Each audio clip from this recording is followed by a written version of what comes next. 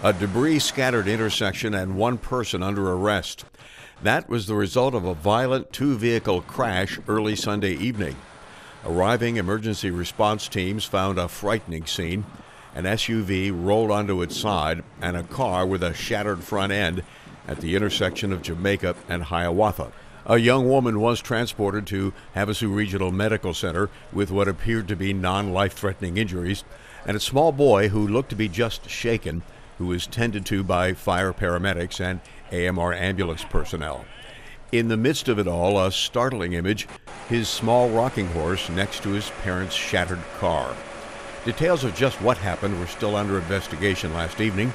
The circumstances involving the arrest of one person unclear, but again, happily, no one seriously hurt in the crash. Jim Matthews, Havasu Video News.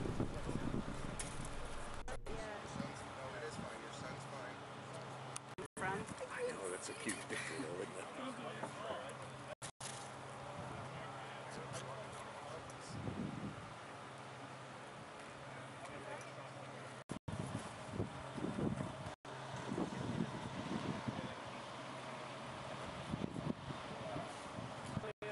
But it's cheap, you know?